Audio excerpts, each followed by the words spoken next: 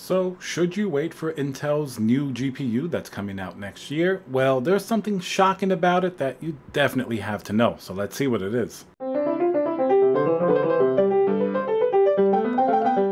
Hey guys, Tiago with Classical Technology here. Remember to subscribe and smash that like button. We talk about GPUs, computer hardware, computer news, everything you can imagine. So today, let's talk about Intel's new upcoming GPU, the Arc Alchemy. Now, we know about the Nvidia and AMD GPUs. They have been in the market now for well over a year, and basically their defining characteristics are great performance, but no availability, and when there is availability, very high prices. That's the trajectory that they sort of took over the last several months. We were very excited, and then all that got kind of, doled away. So having said that, I would approach these Intel GPUs with the same level of expectation, because at the end of the day, they're definitely getting hyped up and, supposedly they're getting targeted to gamers, but we've also heard that there are going to be no crypto mining limitations on them, meaning that if it's still profitable when these GPUs come out, they're going to fly off the shelves if they have anything approaching a fairly decent performance in crypto mining, if their efficiency is good,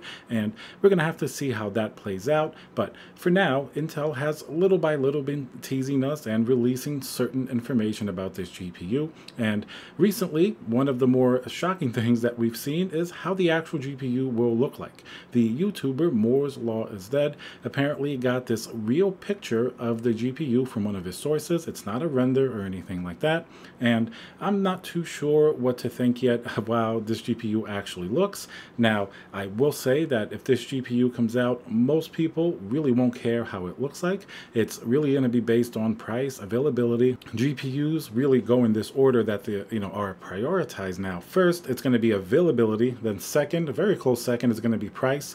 Third is going to be performance, and then, maybe power draw or something like that. Fourth, in the past, performance and price were always pretty much the top things that people wanted to know about a GPU. But now, is it going to be available? That's really the main thing, because it doesn't matter how good a 3080 is, if it's $699 or $2,000, if you can't get it, it really is sort of a moot point. So, aside from those factors, now we know what the GPU looks like, and really I'm a little bit surprised because I saw some other renders like this one of this GPU previously, full of RGB and things like that, and it did look considerably better, very modern, very sleek and high-end. Now, seeing what the actual picture, supposedly, we don't know if it's true or not, of this GPU may look like, and keep in mind, maybe when it's connected and optimized, maybe it has more RGB or something like that, but at least how this one looks like here, it looks kind of lackluster. And if this is a term, it may be non-gamer. Now, if Intel is targeting gamers with these GPUs,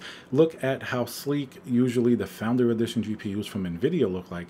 We know the 3080 and 3090, they look absolutely stunning. Even if the VRAM does get pretty hot on those coolers, the cooler design is really unique, very, very beautiful. It's a pass-through design. If you've ever held one of these Founder Edition GPUs in your hand, the coolers feel absolutely high build quality. Everything's very heavy, very well put together, and they perform really, really great. When you see something like that, it's absolutely inspiring as a gamer. It's really part of your rig and your setup.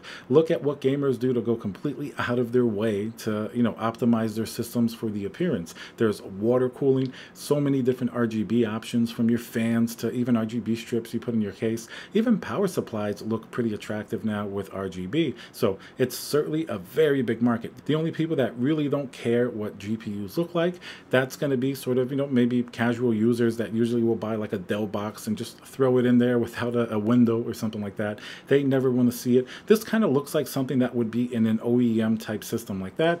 Or, of course, crypto miners generally don't care what the GPU look like, because they want to put 6 in a row, stack it up, and it's most likely that RGB is probably annoying to them and they think it's going to use more power or something like that. So completely different audience. It's not necessarily about the RGB or the lights. It's about the GPU design. Look at the Nvidia cooler as an example. I'm going to use this as an example of what what I consider to be a pretty beautiful design.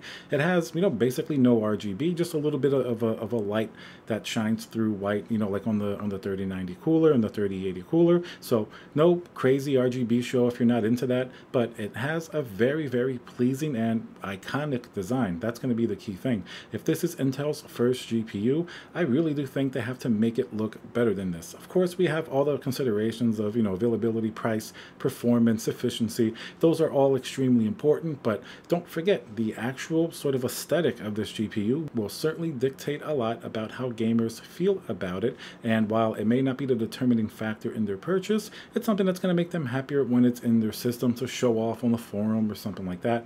That is, if gamers do end up being the target and majority audience. We all know that either crypto miners or perhaps even to OEM builders, this may actually be a big deal as well. In the same article from Hot Hardware that had some of these pictures from Moore's Law, very interesting thing is that a lot of OEM PC builders, they're actually really highly anticipating the release of this Intel GPU, and here's why.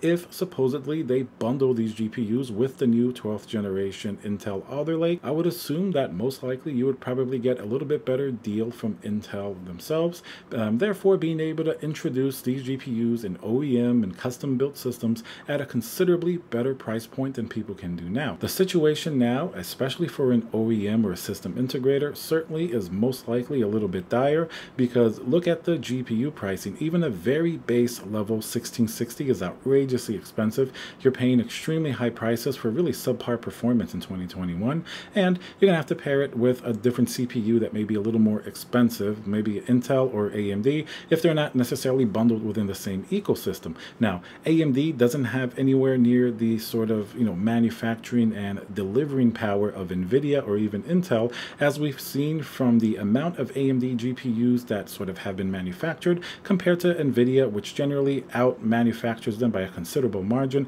They're just a much larger operation, and Intel has a pretty large operation as well. They're one of the biggest companies in the world for semiconductors and everything like that. So I think OEM builders likely are anticipating that they'll be able to bundle an Intel CPU with a more reasonably priced entry-level GPU. Now, the Intel Arc Alchemist, it's supposedly the GPUs are going to come in a few different tiers. The fastest one most likely will top out at around the 1070 or 1070 Ti, even though I do feel they're probably going to have a surprise one that's like a 3080 or 3090 level performance. Of course, they're not going to reveal that now. They're going to probably wait to reveal that later.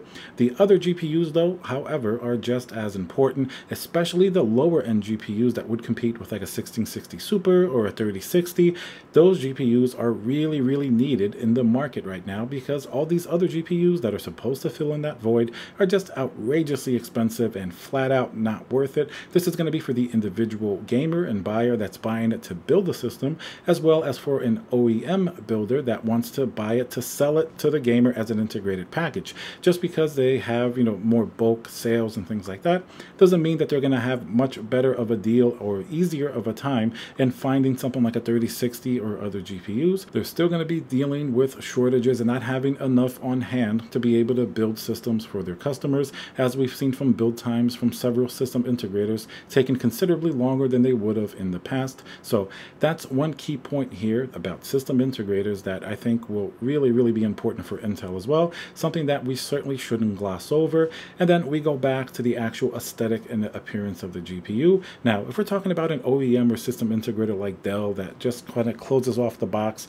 not necessarily for an enthusiast, maybe it's a workstation or somebody just wants a little bit of performance, then that's going to be fine. It doesn't matter what the GPU looks like. But the gamer and enthusiast market certainly does care what the GPU will look like, and that's going to cover a large swath of sort of the population that would be interested in these GPUs. So judging from these pictures, I don't think they're quite there yet. When we saw the Nvidia Founders Edition, even the 2080 Ti looked great. The 1080 Ti with the blower style cooler, very beautiful design, sort of iconic for that generation. And of course, the newer 3080 looks really nice. And in fact, the 2080 Ti looked so good that AMD even has a similar design with their reference, 6900 XT, 6800 XT. They don't look exactly the same, but you can definitely tell that they got some inspiration from that type of cooler design. The Intel certainly does look unique at this point. It looks, a little bit simpler perhaps in its design. Who knows? Maybe the actual build quality in the feel is extremely heavy and high quality. Intel certainly does put out a lot of high quality products, even if they haven't been the best performance for the dollar during the last several years for their CPUs. So if it looked like this and it felt like solid metal and the cooling was amazing, I think then you can make an argument for being a really robust type of GPU. But it looks like maybe a little bit of plastic here and there on the cooler, so it's going to be interesting to see if this really is the final design. Is it going to have RGB? Is it going to have more than just these sort of internal little blue light effects? Is it going to have a different experience from the other GPUs? And this will also translate into software. Now, Intel does have software for their CPUs and for, SSDs that you can upgrade and update in the firmware and things like that. Generally, that software does look pretty outdated, to be honest. Look at something like GeForce Experience or even AMD's Radeon software. Generally, you can update your drivers there, do maybe tweaks to the GPU, optimize games. They have a pretty decent ecosystem. I wonder if Intel is going to release some type of a software package like that with their GPUs that allow people, gamers, to maybe overclock the GPU or change lighting schemes or even easily update the firmware. I'm sure they will. I don't think we've seen anything like that so far. It's not really a big deal, but would certainly be interesting to see what they do. All right, guys, so let me know what you think about this GPU. Does the aesthetic of the GPU bother you at all, or are you basically all in on the performance and price and availability? Those are important, but at the end of the day, if it's in a gaming rig, you want it to match and to look really good. And silver, it's going to be hard to match in a gaming rig that's maybe a lot of black and things like that. You're going to have to do a nice little silver theme in there or something like that. All right, guys, so remember to subscribe and smash that like button, and I'll see you guys on the next video.